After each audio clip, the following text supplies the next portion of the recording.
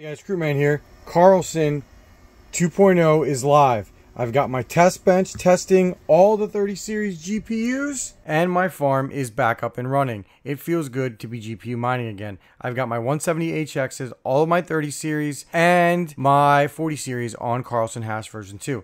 So in this video, I'm going to show you how to do what I'm doing, and that's mine Karlsen version 2.0. Get on it early and take advantage of the high yield right now. This video is going to assume that you already either have a Karlsen wallet or you know how to make a Karlsen wallet, and it's going to assume that you know the basics of how HiveOS works. So without further ado, let's get a quick word from our sponsor and then let's get to it. This video is brought to you by HeroMiners.com.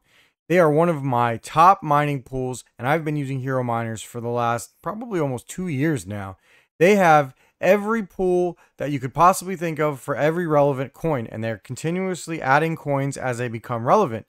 They have good CPU, GPU, and ASIC pools. They have low pool fees, and they have a fast payout.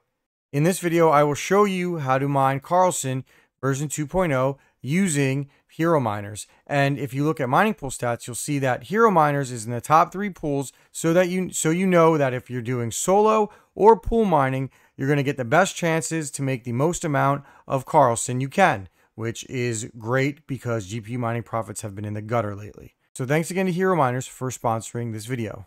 All right, so now I'm going to show you how to set up the flight sheet. So you need to navigate to the flight sheet page in HiveOS. This guide assumes you know how to do that. Then you need to go find the coin. On the drop-down box, you need to find KLS for Karlsen. Next, you need to go to Add Wallet, and you're going to get the wallet address that you got from either your web wallet, your core wallet, your exchange wallet, whatever you chose to get. Next, you're going to click on, when you click on the new wallet, it'll look like this. And you either have 2 options. You take your address and you put it into the box that's highlighted red. On Hero Miners, if you choose to solo, you have to put solo in front of your address, exactly like that. Or if you just want to mine on the pool via their pool, not using their solo pool, then you just put your address as normal. So either way you want to do it is up to you. And the early going of the new fork, when the hash rate is low, I generally recommend soloing. But again, that's up to you to do whatever you see fit. After that, we're going to go back to the configuration page, and we're going to go to pool. I just like to do configure pool and miner to make sure that I have everything correct. And you're going to want to go to HeroMiners.com. You're going to want to click on the Karlsen page. So you go to home, and when you get to the Karlsen page, you're going to want to find the server that works best for you. So for me, it's USA East. So I'll take the USA East server and then I'll just copy it. So then I want to go back into the flight sheet configuration page. I want to go to the miner box. I want to drag down and hit Rigo Miner. And then I want to click Set Up Miner Configuration. Miner configuration will look something like this. You want to make sure for the hash algorithm, you have Karlsenhash version 2. For the wallet, password, and worker name, do whatever you see fit. I generally use the stock settings where you just click on the eye and it will generate the text for you.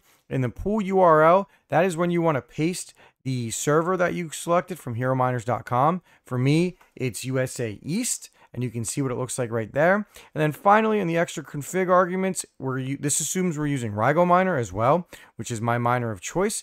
You're going to see the settings that we used, and these settings will work for the RTX 3060 Ti, the 3070, and the 3070 Ti. I will have in the description down below all of the OCs that you need to mine for all the 30 series, the 170HX, and the 40 series on Karlsenhash. And that's it. This is a super easy guide and pretty straightforward. Thankfully, Karlsenhash is almost the same in terms of overclocks as Fish Hash. So we won't have any issues getting it going. Right now, it doesn't really have that many coins that you can dual and triple mine with. And frankly, I would recommend that you only mine Karlsenhash. I wouldn't even recommend mining ZIL with it right now, as you want to get as much yield as you can. Now, obviously, the older the coin gets, then you probably want to move to ZIL, and I'll share a guide for that at a later date. So again, thank you to Hero Miners for sponsoring this video. They are my pool of choice for Karlsenhash. I'll put a link down below for them.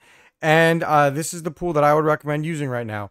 Also, they are the 3rd largest pool currently as far as mining pool stats goes, and their fees are pretty cheap and they pay out very fast. So thanks again for watching this video. Enjoy the boost in profits and hash rate for as long as it lasts. And thank you again to Hero Miners for sponsoring this video. So thanks again for watching. Please like and subscribe. I'll update this guide if anything changes in the future. Groupman is out.